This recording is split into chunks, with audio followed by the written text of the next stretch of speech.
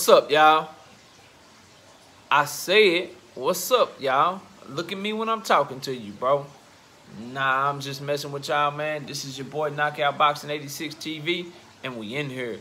So check this out, bro. Before I get going on today's video, be sure to hit that like button, subscribe to the channel if you're new here, share the video, hit the notification bell, and comment down below, man. Put your seatbelt on when you hop in my car. And if you want me on the panel, reach out to me on my email at knockoutboxing86@yahoo.com. But without further ado, let's get it popping. Let's get into today's video. And today, we got our final fight prediction of the week, bro.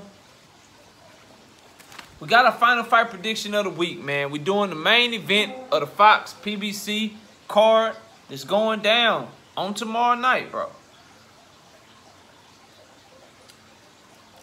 Man, that's good.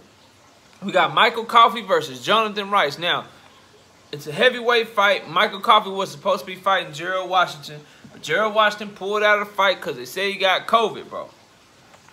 So we got a late replacement in this one, man. In the main event, Jonathan Rice, man. COVID be messing up boxing right now, bro. I don't know why they just don't make it mandatory for these dudes to either quarantine when they got a fight coming up, get the shot, something, bro. Something, bro. We wish Gerald Washington nothing but the best. Hope he get better, all of that shit. But let's do this prediction. We got Coffie, bro. Jonathan Rice, bro. Jonathan Rice coming out of Cali, bro. 34 years old, 6'5", 13-6 and 1 record, bro. He got 9 knockouts, and he got knocked out twice his damn self. He done lost 2 of his last 3 fights. He going against Michael Coffie. Where Brooklyn at? Where Brooklyn at? Coming out of Brooklyn, bro. 35 years old, 6'5", 83-inch reach. He's 12-0 with 9 knockouts. He done knocked out 4 opponents in a row, bro. Listen. Jonathan Rice, late replacement, fighting style, bro. He's like a survivor, bro. Everything he do is defensive, in my opinion. When he flick his jab out, it's defensive. The way he stand is like defensive. Like he's always being defensive and very cautious in the ring, bro. And it's like in any high contact sport. In this case, a combat sport, bro. When you're not aggressive, that actually is a bad thing, bro. Cause like that's when you get hurt, and that's why he done got knocked out twice. Even though he went the distance with somebody like F.A. Ajagba hurt him, and that wasn't one of Ajagba's best performances, in my opinion, bro.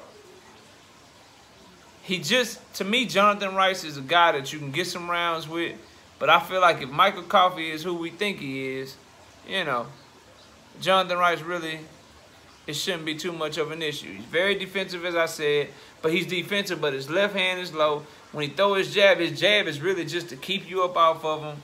You know what I'm saying? I just think as he's gone throughout his career, as the losses have piled up, the confidence is gone, and now he's just there, kind of a journeyman fighter, bro. You know, somebody that you would call to step in at the last minute, bro. I was really hoping to see Coffie versus Washington, bro.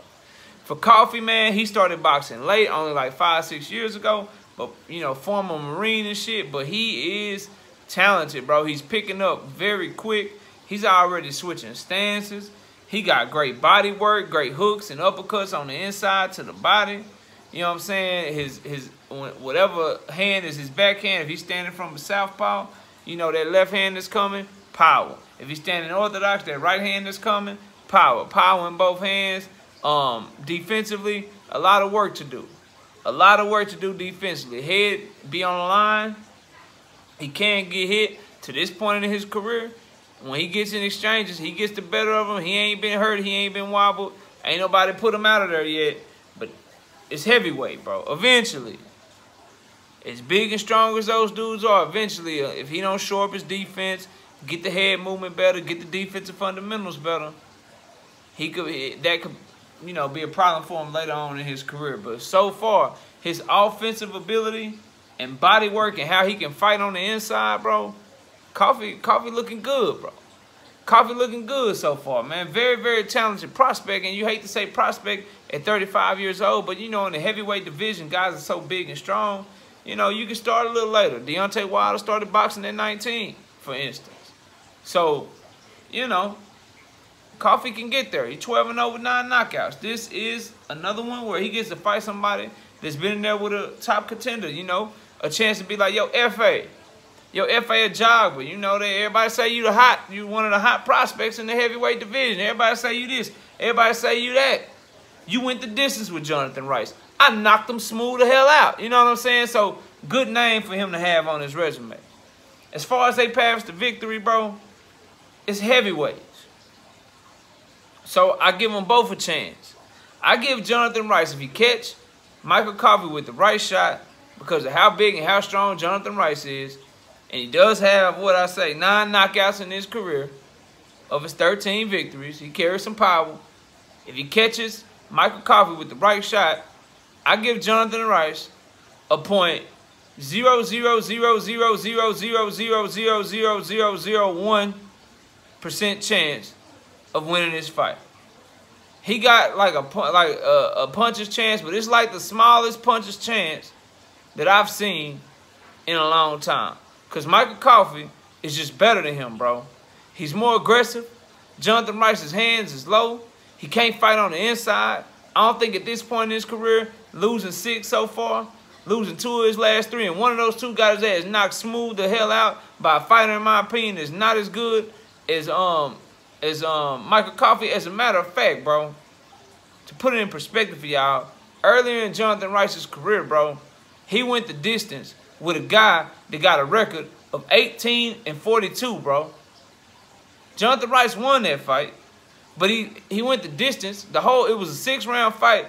He went the distance with somebody that's 18-42, bro. 18 wins and 42 losses, bro. And now you finna get in there with Michael Coffie? Bro, Michael Coffie is gonna beat him up, bro. He's gonna beat him up, I'm telling y'all. And then I don't know what type of shape Jonathan Rice is in, bro. This is short notice. We just found out about this COVID shit like earlier this week, like I want to say 2 days ago. So he accepted this fight on 2-3 days notice? No, bro. No, hell no. He getting knocked out, bro. He getting knocked out by Michael Coffie, bro. This 10-round fight, they sanctioned shit for 10 rounds, it going by half of that. It going by half of that, bro. I'm picking Coffie by knockout in like the 5th round, bro. He gonna do him way worse than the Jogba did. And then when he do, he need to start calling out some top dogs like a Jogba, like Sanchez, like these other dudes, bro. It's time for him to get in there. It's time for him to get in there and show what he can do, bro, because he's cerebral. He thinks in the ring. He's getting better and better with every camp, every time he fights. Coffie gonna put on, bro. Coffie gonna put on by knockout. So, with that being said, y'all need to parlay my picks so you can get some bread, bro. Number 1, we picked, who we picked yesterday, bro? Hold on. Do so many videos. That's right. Joey Spencer. That's a for sure W. The hardest pick was the second one that we just dropped earlier today. That Victor Milnicki versus James Martin. That's a tricky one. Because James Martin won their last fight. And he won it pretty convincingly. But I'm going with Vito on this one. If you want to know the reasons why, y'all go check out the video that I dropped earlier today. And then the Michael Coffie pick, I feel like that's an easy one, bro. So at the very least, if you don't trust my Vito Milnicki pick, at the very least, bro, you should do a parlay with Joey Spencer and Michael Coffie. Try to get you some bread if you can get the right eyes on it, bro. And I would say you should do the parlay where you're picking both Joey Spencer and Michael Coffie to win by knockout, bro.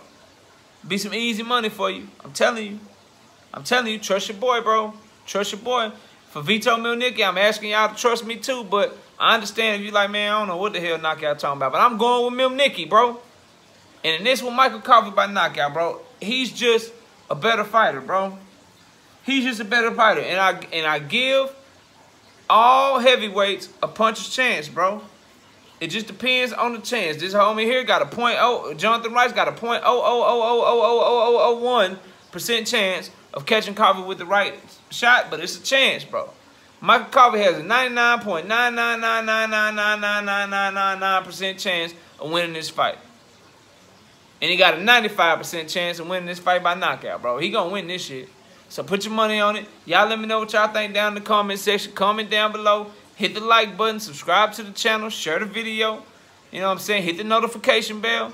Put your seatbelt on when you hop in my car. Don't forget about the live show that we do every week. This upcoming Wednesday, it'll be 7:30 p.m. Central Time, on August the 4th, bro. It's going to be a lit show. You Got Knocked the F Out, episode 5, bro. I appreciate everybody watching this one. Enjoy the rest of your day. And with that, we out here. Peace, y'all.